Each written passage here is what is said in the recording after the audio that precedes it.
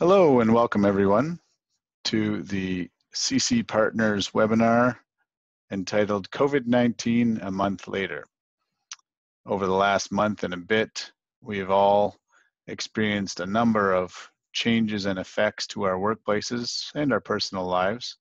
And we wanted to get together and discuss some of those changes from the perspective of employers. If you're not familiar with us, CC Partners is a law firm that practices only labor and employment law, and we only act for employers.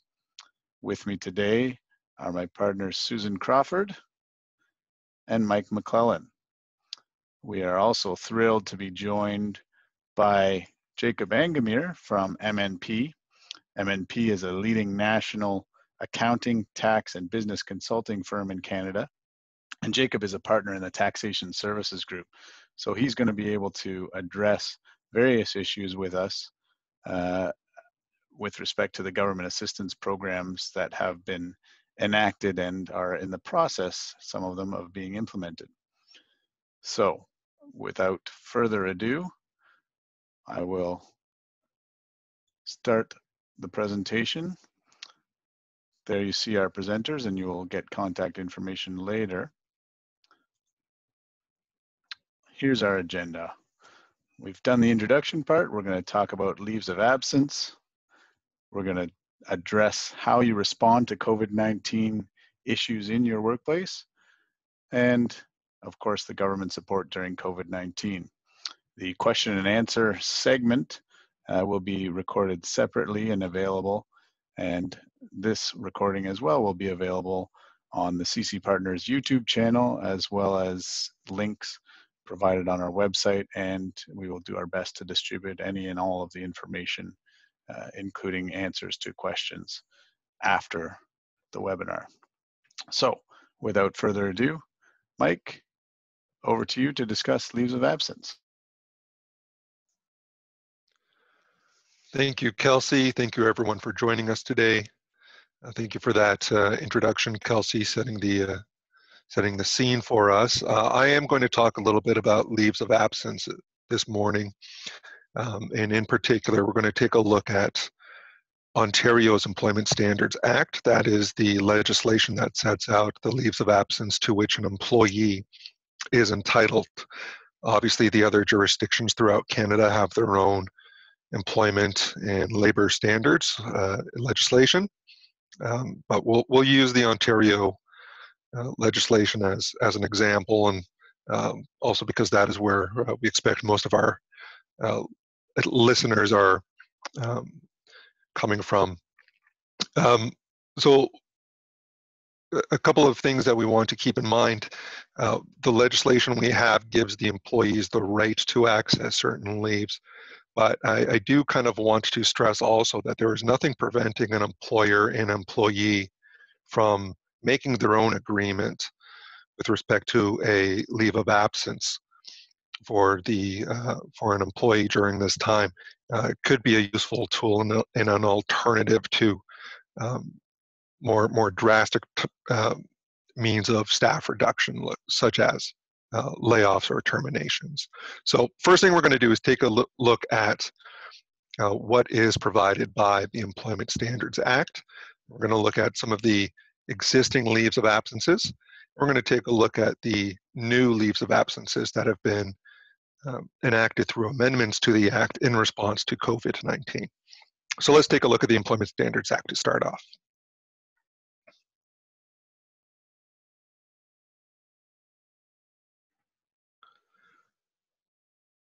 So the Employment Standards Act in Ontario lists 14 different types of leave of absence.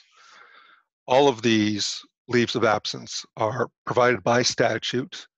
They are unpaid, but they are job protected. And what we mean by job protected is that unless an employer has just cause, an indefinite term employee cannot be terminated while they are on a statutory leave of absence. And keep in mind, because it is unpaid, if an employee takes access or gets access to their leave of absence under the Act, an employer really has nothing to gain by putting them on a layoff. You're already achieving what you need to achieve during this time, for example. The employee is not being paid unless there's an agreement to pay them during a leave of absence, and their job is protected. So they don't have to worry about losing their job during the leave of absence. In some cases, layoffs can be converted to job-protected leave of absence under the Employment Standards Act, but that's going to depend on the timing of the layoff and when the employee becomes eligible for the leave. So that's kind of an overview of what the Employment Standards Act provides in terms of leaves of absence. I want to look now at some of the existing leaves of absence that are not COVID-19 related, but may apply in the workplace today. So the Employment Standards Act in Ontario sets out the statutory leaves of absence under Part 14. And as I said, these leaves of absences do not have to be related to COVID-19 to apply. So these are going to apply to the workplaces on the government's essential list that remain open. They're also going to apply to those workplaces that are not deemed essential workplaces, but where employees can still work remotely. So examples will include pregnancy and parental leave, or family medical leave, or family caregiver leave, for example. So employees still have the right to 3 unpaid days of sick leave under the Employment Standards Act.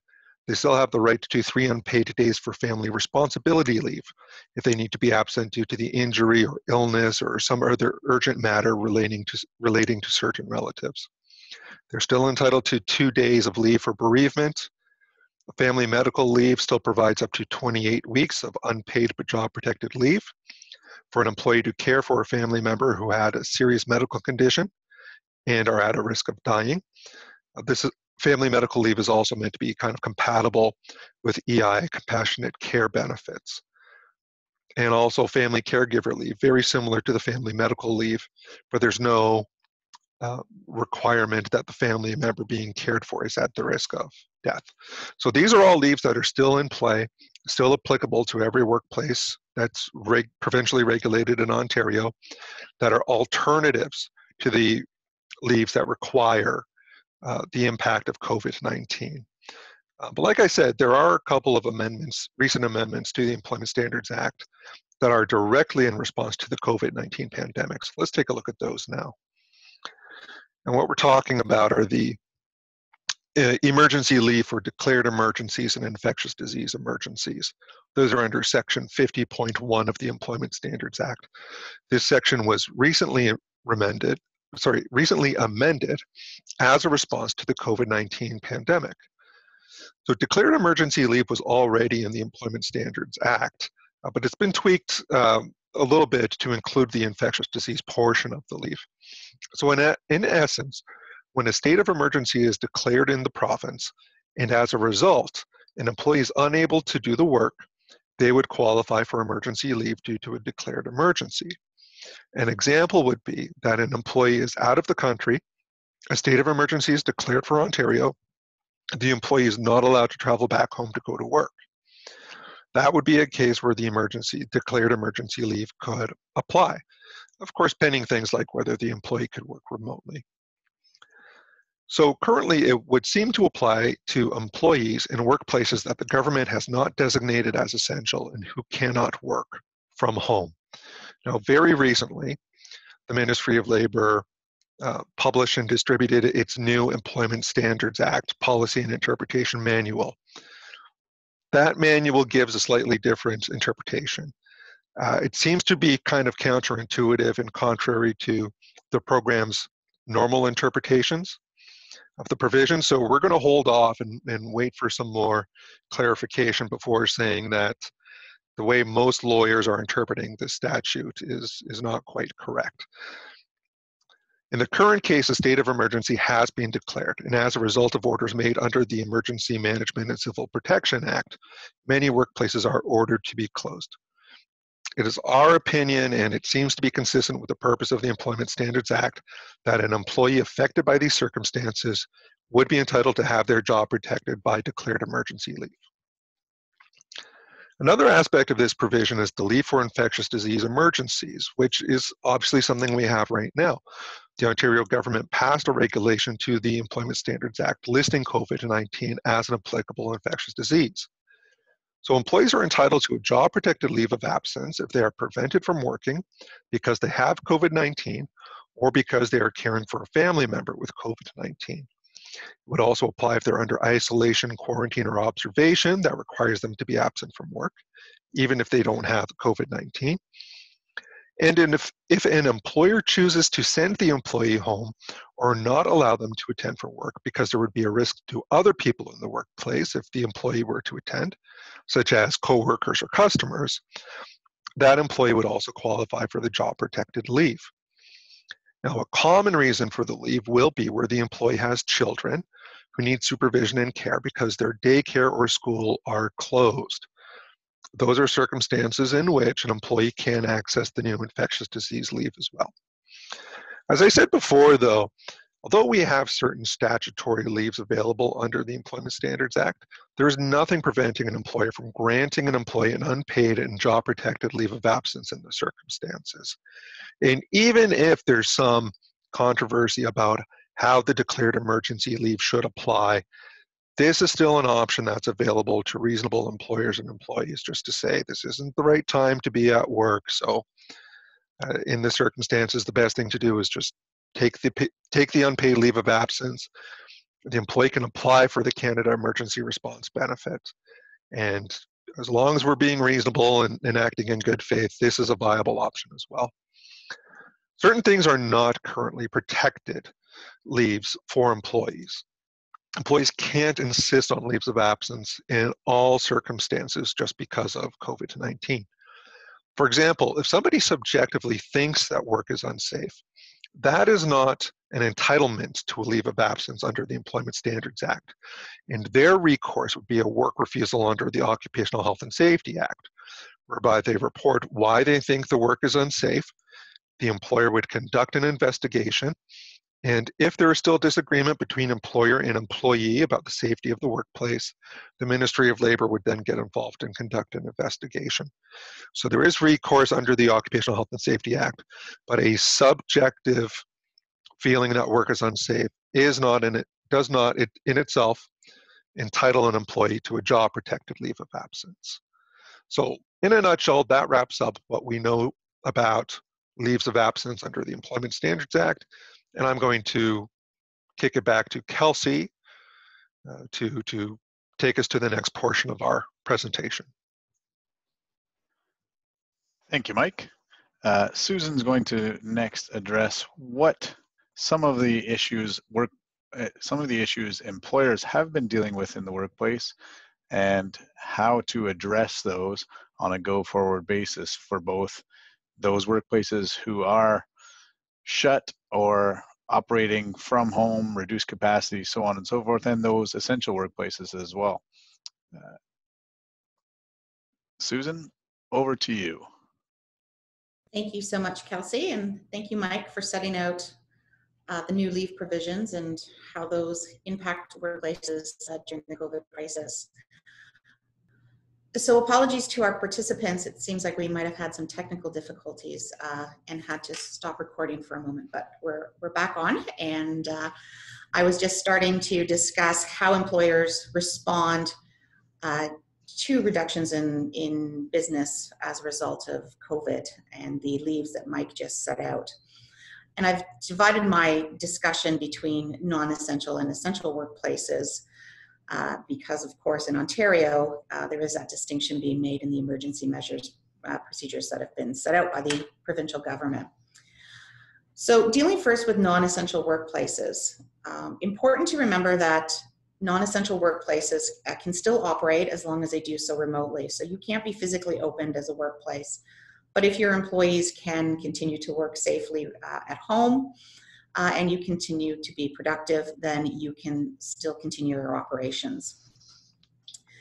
And because non-essential workplaces are covered under the emergency response, we are recommending to employers that employees not be dismissed during this time period.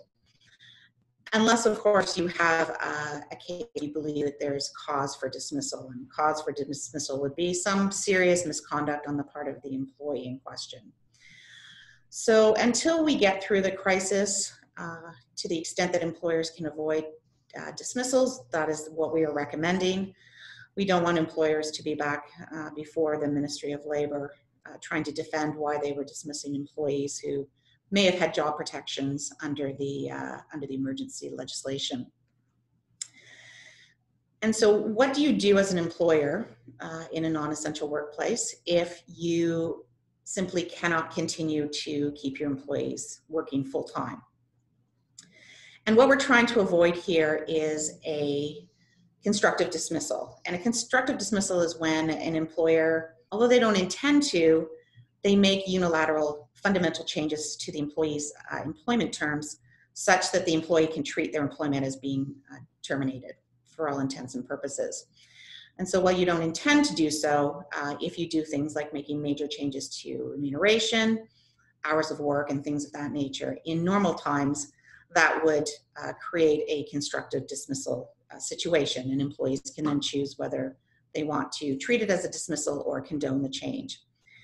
But as we're all aware, we are not working in normal times right now, and so in terms of advice that we're giving our clients, we are suggesting that, you know, these extraordinary measures and extraordinary times mean that we may have to make decisions as employers that we wouldn't normally make.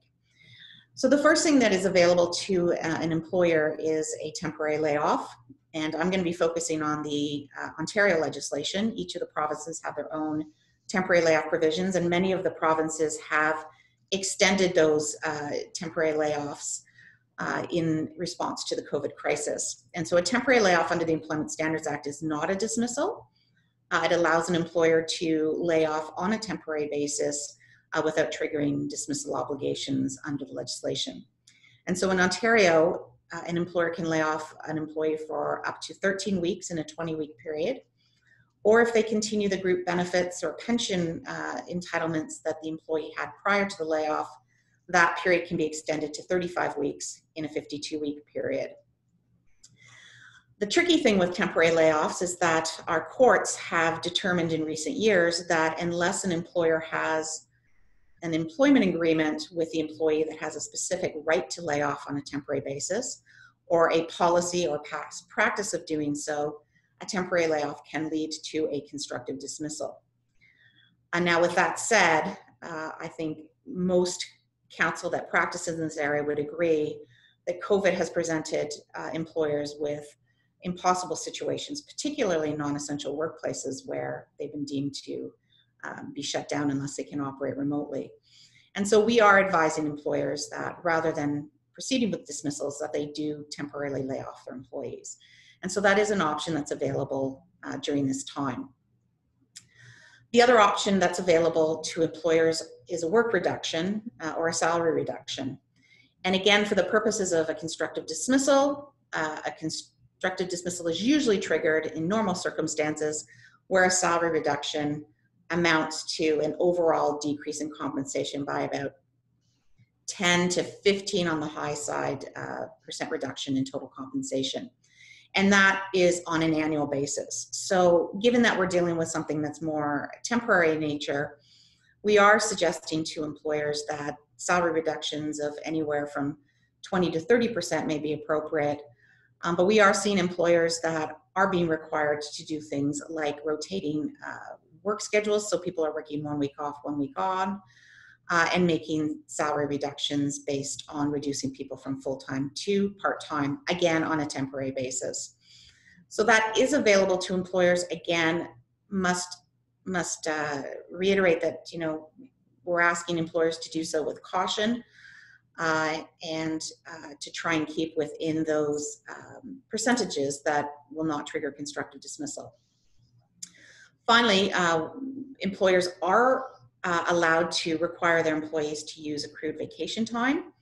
And so if your employees have 3 or 4 weeks of vacation, you can ask them to use that during this time period in order to, first of all, reduce your liability when employees do come back to work, you don't have all of your workforce then off again for 2 weeks for vacation time, and as well to help ease the transition if you're not able to pay them or they're not able to work full-time hours. And given that the wage subsidy does require, the 75% wage subsidy that Jacob's going to speak about, does require the employer to try and make up that 25%, we are advising clients that using vacation is a completely appropriate way to meet those obligations. So that's the non-essential workplace. In essential workplaces, there are a couple of different considerations. The issue of temporary layoffs and using lieu time and accrued vacation, work reductions and salary reductions all remain the same. Employees in essential workplaces are arguably not covered under the emergency response protected leave because their businesses and their workplaces are allowed to stay open. That said, we are still recommending that dismissals take place with caution. This is not the time to clean house. I think the government's made it clear that the goal is to keep employees employed. And the reality is that employees will not be able to find work. And so employers who are dismissing and looking at what their obligations may be may find themselves having to pay significantly more because there was simply no ability to obtain alternate employment during the COVID crisis. So again, recommended with caution in terms of dismissals without cause. The other issue that we're dealing with a lot with our clients, and Mike has alluded to in his discussions, we're dealing with employees who refuse to come into work. It is not enough for employees to just say that they don't feel safe. As Mike indicated, that is a subjective belief, and if you as an employer have created a workplace that meets the requirements in terms of providing appropriate hygiene and providing social distancing, an employee who refuses to come in who doesn't fit under one of the job protected leaves does so at their own peril. And the appropriate response as the employer is to bring in the Ministry of Labor and have them deal with the work refusal. There are provisions under the Occupational Health and Safety Act that allow an employee to refuse work, but the Ministry of Labor has to deem that refusal to be reasonable. And we have had several clients that have had the Ministry of Labor come in. They do so virtually right now, so most of it's being done by telephone calls, and for the most part, our clients are finding that they are actually providing safe workplaces for their employees. And so employees who refuse to come in on that basis, that's the appropriate way to handle that situation. Just wanted to say one more thing in terms of these job protected leaves. As Mike indicated, these are unpaid leaves. And under the new legislation for infectious disease, employees are not required to provide doctor's notes. That said, if the employer has a short-term disability policy in place, and we've had a lot of clients ask these questions, if you're paying them under a short-term disability policy, you do have the right to require medical documentation in order for the employee to be entitled to that paid leave, as opposed to the unpaid leave. So keep that in mind when you're allowing employees to stay home who are exercising those rights under that leave and still being paid for a significant period of time. Some of those short-term disability policies can be in place for up to 15 weeks. So that's where things stand in terms of how we deal with these issues. I'm going to turn it back to Kelsey now to move on to our next speaker. Thank you, Susan. Jacob, we're coming to you next, and I know you've got your own slides, so I've stopped the sharing there, and you can take over. I will mute myself and let you go ahead. Okay, great. Thanks, Kelsey, and thanks, CC Partners, for having MMP and myself on to talk about all the various changes and incentives that have come out. It's been a pretty wild month or so. Updates every daily from Trudeau. Things have been changing. Even this week, new material has come out that has clarified some of these measures. So I'm going to go through some of these incentives and just make sure that everyone's aware of what's available to them and what you should be looking out for and what you can apply for. The focus of this presentation is mainly going to be on the 75% wage subsidy. That's the Canada Emergency Wage Subsidy. And we'll also touch on the temporary wage subsidy and some other programs that were also introduced.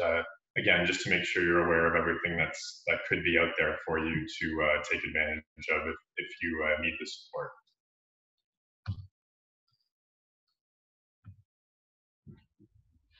So the Canada Emergency Wage Subsidy, it says 75% subsidy introduced for businesses who qualify retroactive to March 15th, 2020. And generally it applies at a rate of 75% on the first 58,700, so that's your max EI insurable earnings. So the maximum that anyone can get per employee per week is $847. We'll go through the actual formula in a bit. Currently, the program is in place for a 12-week period, and that's split into 3 separate 4-week periods from March 15th to June 6th. The legislation currently allows for that to be extended, so if the crisis continues for longer, there is the possibility that this will go on, but for now, it's just for this 12-week period.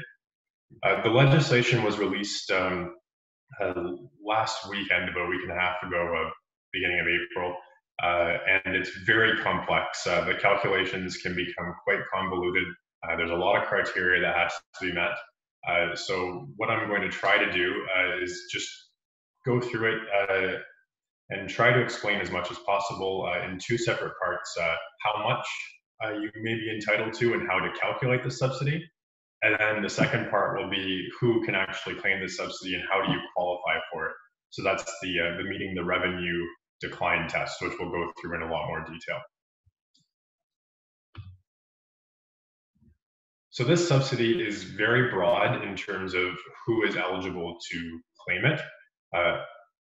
It's eligible if you're paying salary to an eligible employee, which is really anyone who's working in Canada and working for an eligible entity. And they have to have not been without remuneration for 14 or more consecutive days in each qualifying period that you're looking for. And for eligible entities, it really covers everybody. Anyone with a payroll account who's an individual, a trust, a corporation, a partnership. The only entities that do not qualify are crown corporations, universities, any public body. Other than that, if you're paying payroll, you may qualify for this if you meet the other conditions.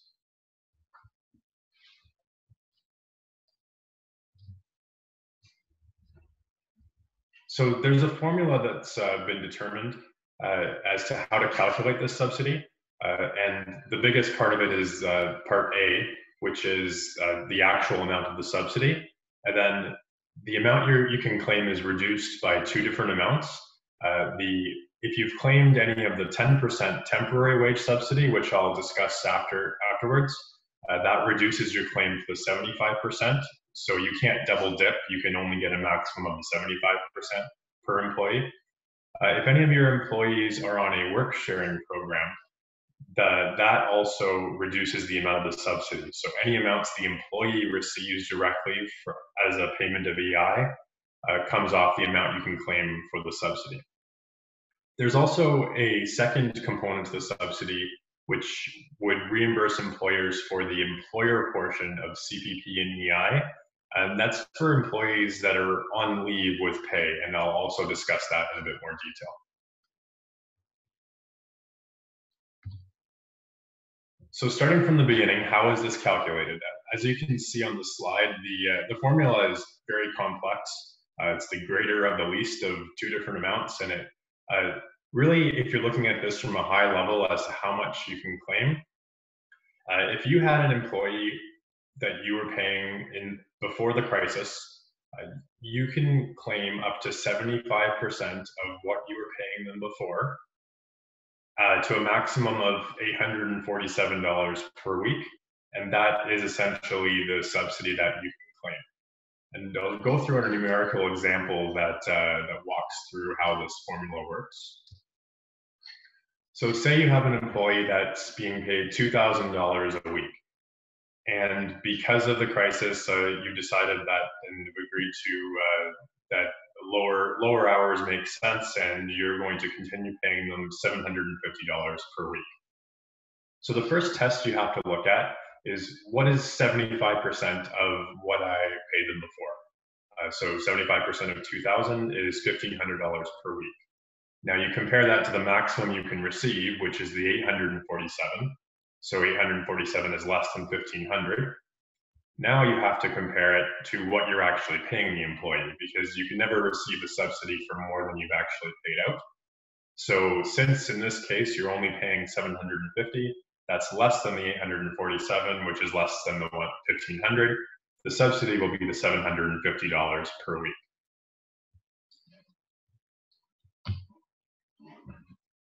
So what does eligible remuneration include? Really any salary, wages, or commissions that are being paid, and it has to be to an employee. So this is someone who's getting a T4 slip from the employer. Independent contractors do not qualify for this subsidy. It does have to be an employee. And the amount has to be paid in respect of the week in the qualifying period. So it doesn't matter what your pay periods are. If you pay someone monthly, as long as the pay is in respect of the qualifying period, you can use that as part of your calculation. You also can't pay things like previous bonuses relating to a prior period out and count that towards the subsidy.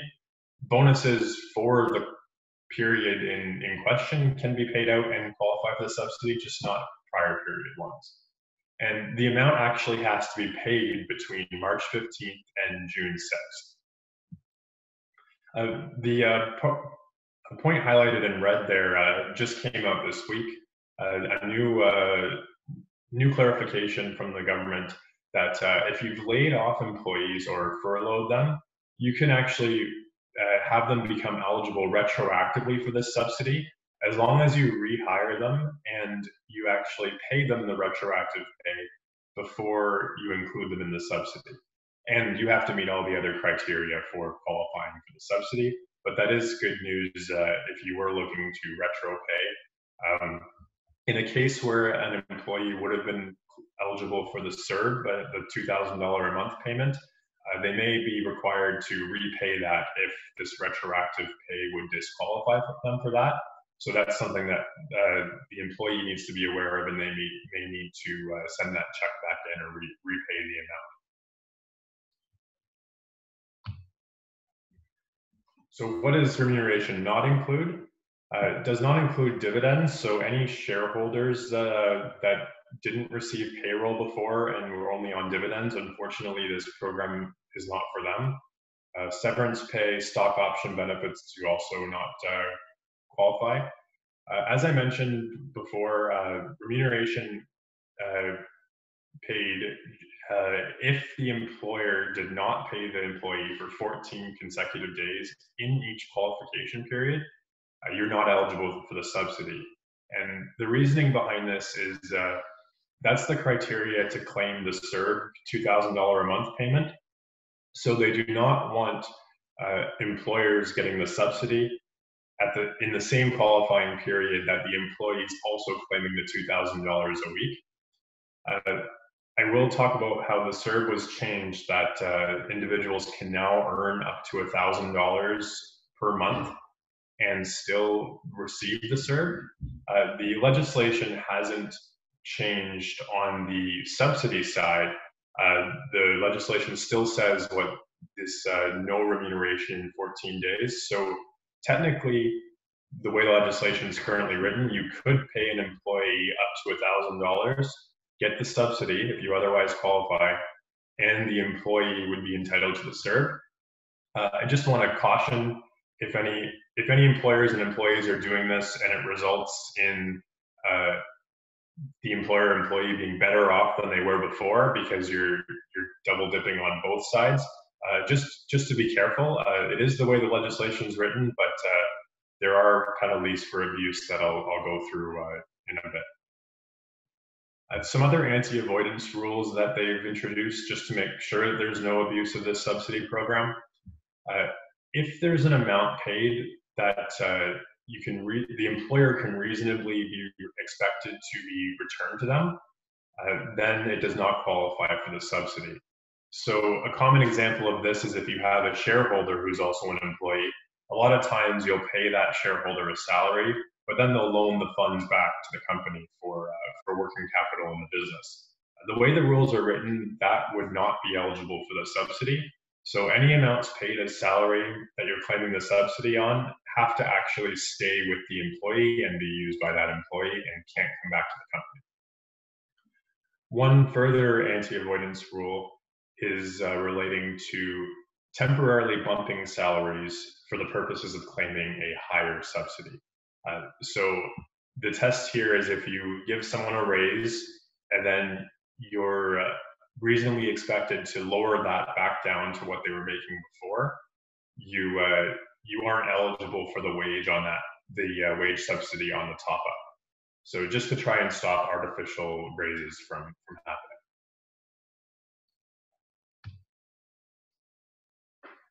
So I've mentioned this concept of what you were being paid before the crisis. Well, that's actually defined, and there is a way to calculate what that is. And it is average weekly remuneration paid during the period from January 1st to March 15th, 2020. And if there's any period of time where an employee wasn't paid for 7 days during that period, you don't have to include that period in the average calculation.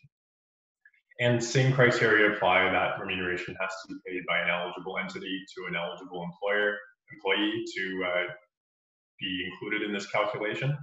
And the main thing what this does is, especially for individuals that are related to the company or the shareholder, you can never receive a subsidy more than 75% of this average baseline remuneration. Again, these rules are complex because they're meant for people not to abuse the system, so they have to put these rules in place to try and prevent people from doing that.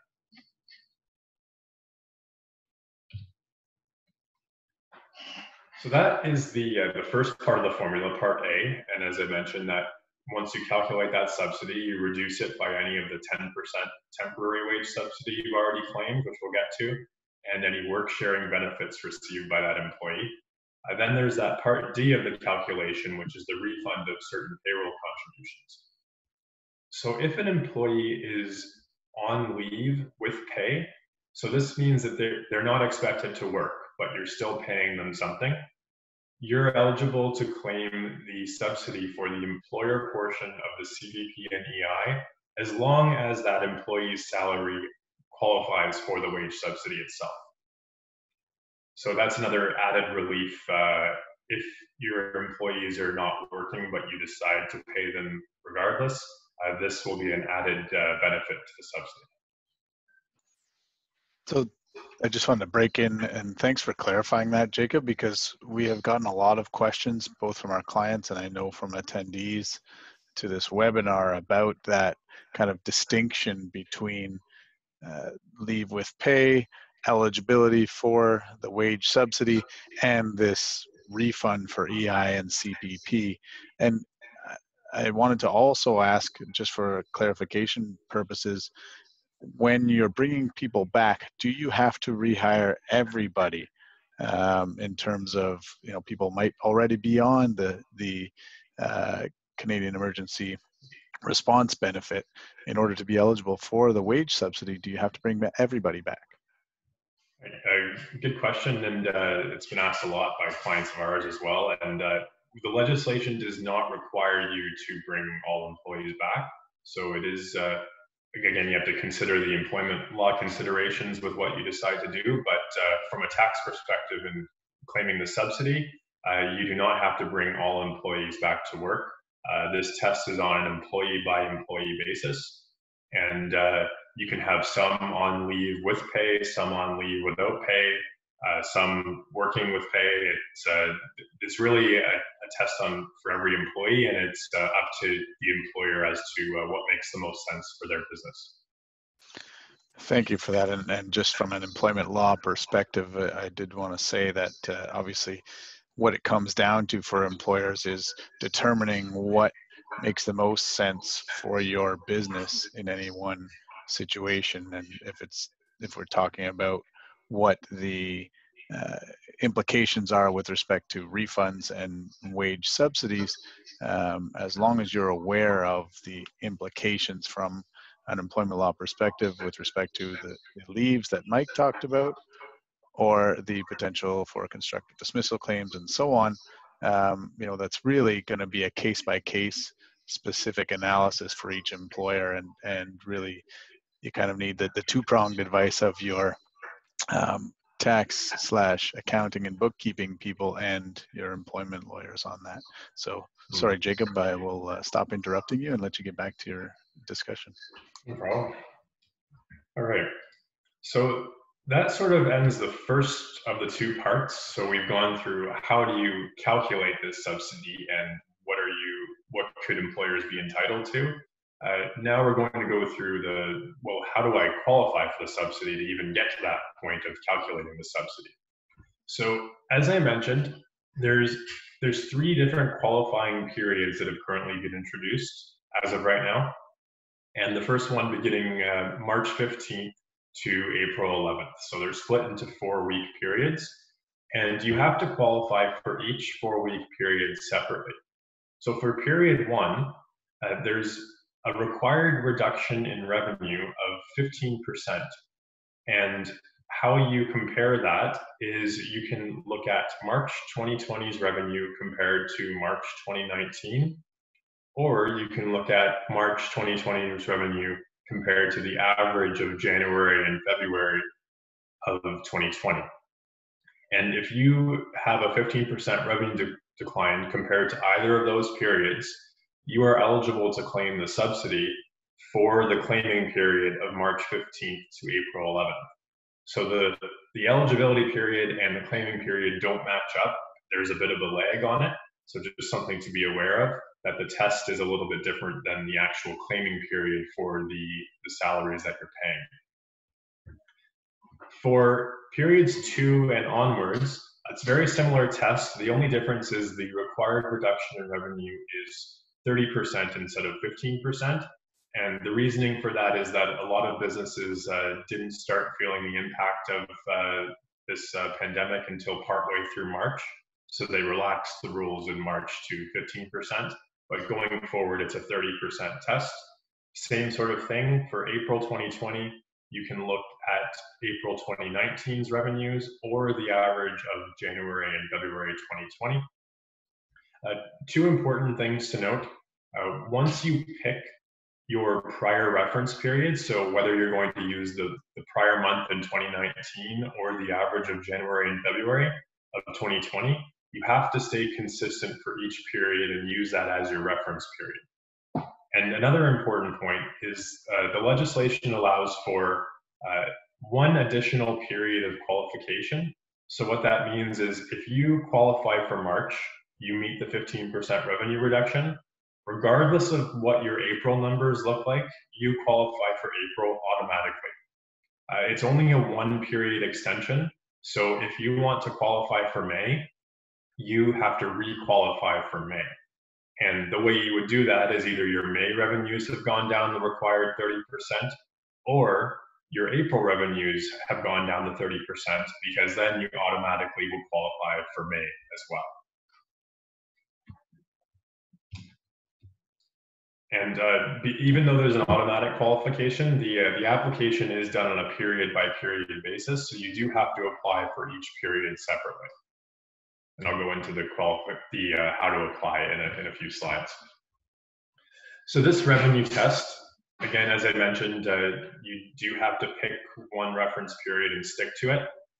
If you were not carrying on business last year as of March 1st, 2019, unfortunately, you have no choice, and you do have to use the January, February average revenue for your comparative throughout the revenue test and each qualifying period. So what is revenue? So generally, it's very similar to your tax return for an entity. So taxes are in Canada are calculated on an entity by entity basis. Revenue is also done the same. It's really meant to cover operating income, so income earned from the sale of goods, provision of services, use of resources in Canada. So you can be selling to someone outside of Canada, but the actual provision of the service or use of resources has to be in Canada. A general rule of thumb is if you're paying tax in Canada on that income, you probably qualify, but if you have a unique situation, definitely recommend it to talk it through with your tax advisor, as there could be some gray areas depending on the situation. The revenue does excludes extraordinary items, so things that are not normal to your operations can be excluded. It excludes any of the subsidies that you've received. And one big exclusion is it does exclude any amounts derived from non-arm's length related persons or partnerships. And what that means is really anyone that you're related to. If you have a corporate structure where you have all your revenues coming from a company that's related, so say there's the same shareholder at the top or something like that, those revenues are not eligible to be counted for either the current period or the prior period. So you have to qualify without those revenues being counted. If you have a unique situation where more than 90% of your revenue is from these non-arm's length sources, there are some elections available where you may be able to qualify. And there's also a consolidated basis election where you may be able to combine revenues of a corporate group together. These elections are very complex, and the formulas, again, are very convoluted to go through. So if you're in this situation, I definitely recommend seeking advice, talking to a tax specialist, and going through these calculations to see if you'll qualify. One other election that is available that may help some employers is that you can use the cash method for determining your revenues. So regardless of how you prepare your financial statements, you could run a separate calculation, look at all cash receipts received, and use that as your basis for calculating revenue, regardless of what your revenue recognition policies are. And again, similar to everything else, once you've chosen to use the cash basis, you have to use it for every period, and you have to be consistent across everything. So March 2020, if that's on a cash basis, whether it's March 2019 or the average of January, February 2020, those also have to be on the cash basis. So you're comparing the same thing.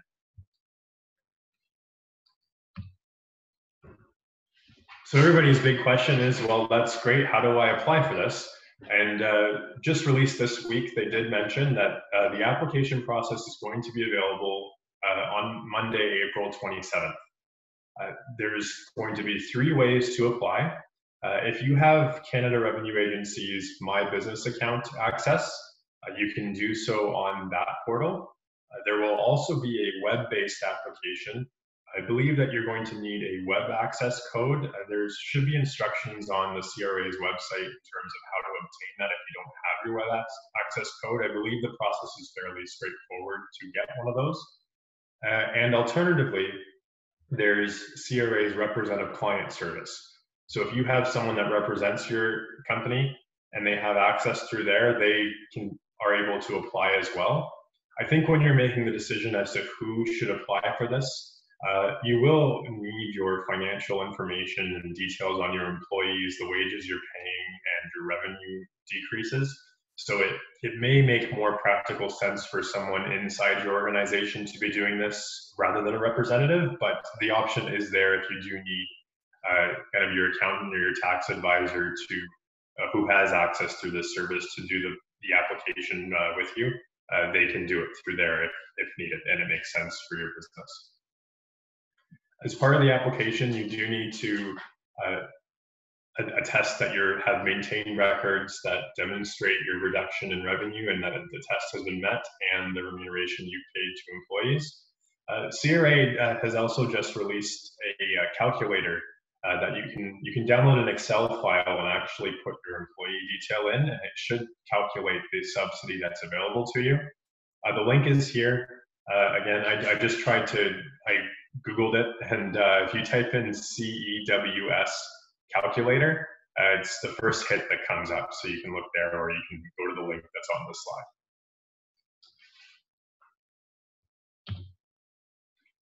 Some other information about the application process. The employer has to attest that the decline in revenue has been met and all other conditions have been met. So there's a self-certification process when you apply.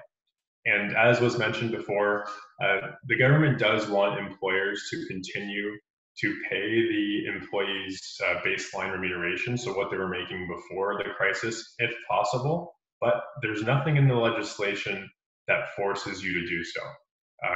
In that example before, if you remember, there was the employee who made $2,000 a week. They were dropped down to $750. So definitely not paying them the same as before, and you still got the full $750 reimbursed as the subsidy.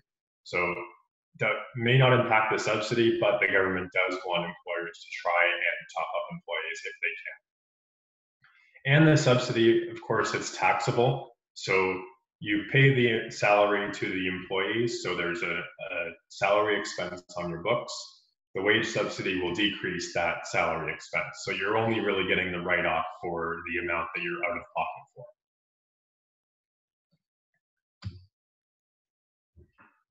And if you've been listening to Trudeau's talks every day when they announce this, they are taking this very seriously, and anyone who tries to abuse this program, there's quite severe penalties that could apply. So it's just something to be aware of. If it's determined after the fact that employers have claimed this subsidy and they don't meet the eligibility requirements, first of all, you'll have to repay 100% of the amount of it. There's also an anti-avoidance penalty, where if employers are engaging in artificial transactions to try and get under that 15% or 30% threshold when they really shouldn't be entitled to the subsidy, there's an additional 25% penalty on top of having to repay the subsidy. Further to that, if there's any sort of fraudulent claims being made, really serious abuse of the program, there could be penalties of gross negligence, which could be another 100% of the amount owing. So you could be looking at something as bad as 225% of the amount if you're into those situations where you're really abusing the program. Even imprisonment is a possibility. And the minister does have the ability to make the information of people who have claimed this amount public. So there is a bit of kind of public shaming and reputational risk to employers. I think the message is that if you're entitled to this program and you are someone who's struggling and meet all the criteria, please apply for this program. The government wants you to take advantage of this. But for employers who are trying to be sneaky or trying to get cute with the numbers, just be warned that there are severe consequences if you shouldn't qualify otherwise. So that's the end of the bulk of my presentation on the 75% subsidy. I'll just go through the other programs at a high level just to make sure you're aware of what else is out there. The one I alluded to earlier was the temporary wage subsidy. This was the original 10% subsidy that was announced before the 75% subsidy. It's still there, and employers who are eligible can still claim it. As I mentioned, any amounts you claim under this will reduce what you can claim under the subsidy for that same employee. And it's really anyone who employs one or more individuals in Canada. If you have an existing business number and a payroll account as of March 18th, and you pay salaries to an employee. And just a note for the 75% subsidy, you also needed to have had a payroll account as of March 15th when the program started. So this prevents people from never having a payroll account before to setting up a payroll account now and taking advantage of the subsidy. So unfortunately, new businesses could be out of luck here. You do have to have had that payroll account as of March 15th, and for this one as of March 18th. The temporary wage subsidy is much more restrictive as to who can qualify. It's only Canadian-controlled private corporations that are eligible for the small business deduction. There are some nuances in that, but essentially if your taxable capital, which is your retained earnings and your debt, there's some more technicalities to that, but at a high level, that's what it is. If it's less than 15 million, you should be eligible for this if you're claiming part of the small business deduction. Other entities with payroll account numbers that are individuals or partnerships or not-for-profits or charities could also qualify. And how it's calculated is it's 10% of the remuneration paid between March 18th and June 19th.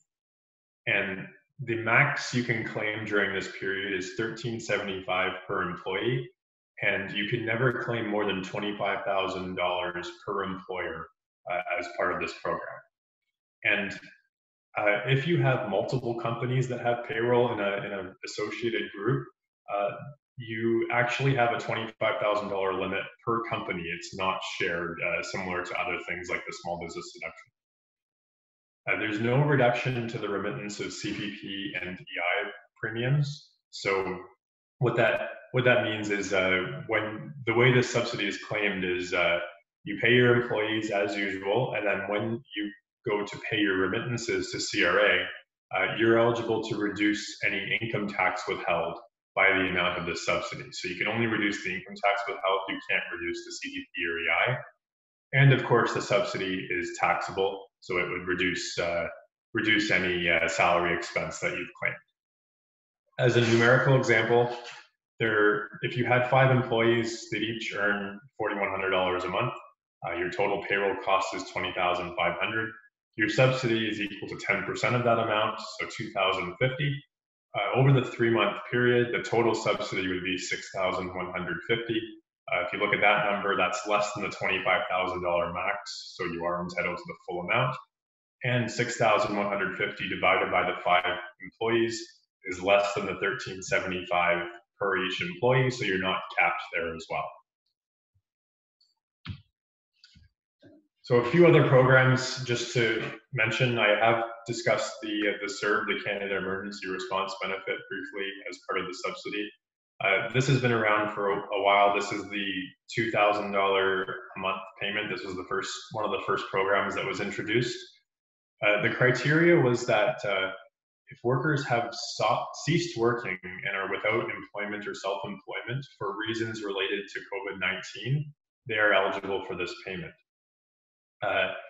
There was a new change to this rule announced just fairly recently, where individuals can now earn up to $1,000 in each 4-week period, and they can still be eligible for the CERB. Unfortunately, that's a hard line. So if someone's making $1,000 on the dot, you can claim the $2,000 a month if you otherwise qualify. As soon as you're over that, if you're making $1,001, unfortunately, you get zero. So that's as it is right now. That may change in the future, but there's no grind down. It's all or nothing claim. It's similar to the subsidy. It's claimed in 4-week periods, and it's $2,000 per month or $500 per week. And the maximum you can claim is 16 weeks total. So 4 different periods that you can apply for between March 15th and October 3rd. And you have to apply before December 2nd in order to receive the benefit.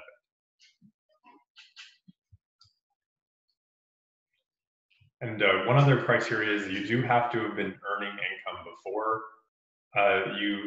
before all of this happened. There's a $5,000 threshold of either employment income, self-employment income, or non-eligible dividends if someone's a shareholder.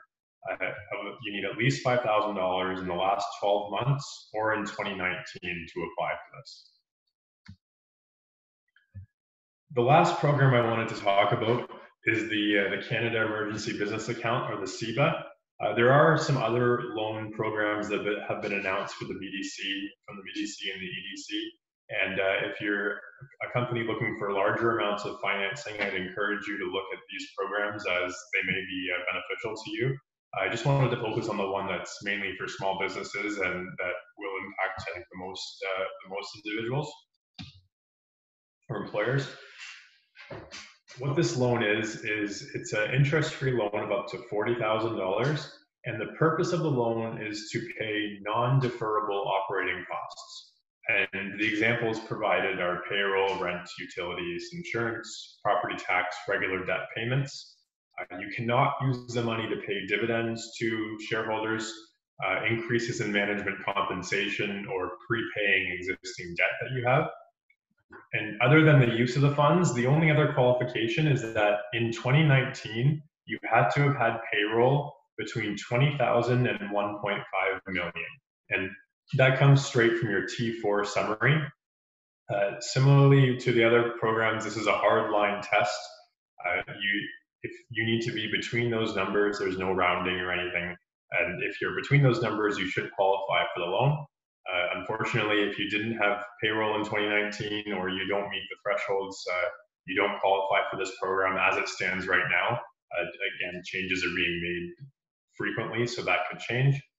If you do repay the loan before December 31st, 2022, there is a 25% debt forgiveness up to $10,000. So if you repaid $30,000 before the end of 2022, you'd get the $10,000 forgiven.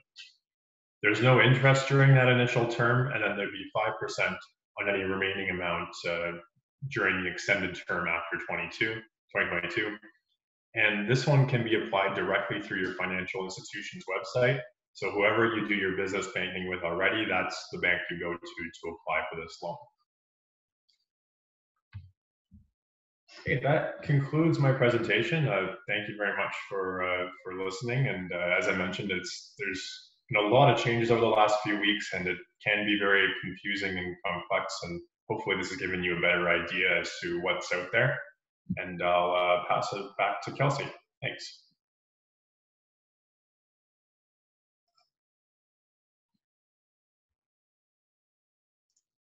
Thank you, Jacob, for that. I know all of our attendees were listening intently as you went over a lot of the nitty-gritty that, quite frankly, is not within our purview nor our area of expertise as lawyers. As I mentioned before, we do have a separate Q&A recording that will be accessible, dealing with a number of questions that came in through the course of the webinar. We are also working on getting a manner of distribution for all of the typed and written questions that came through the written Q&A during the webinar, and we'll make sure that we do our best to get those out to all attendees.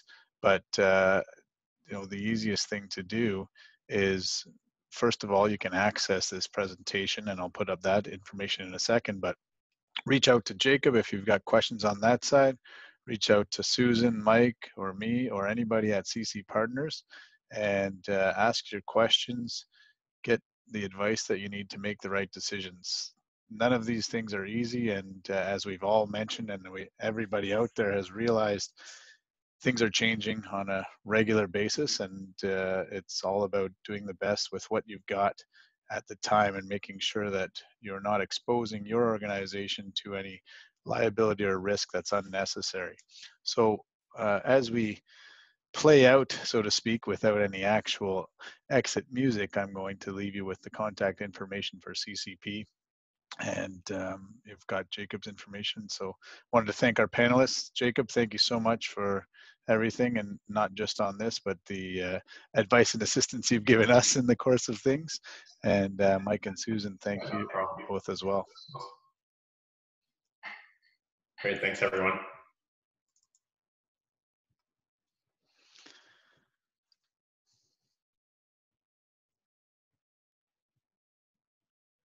Okay, thank you everyone. Stay safe, stay well, and good luck.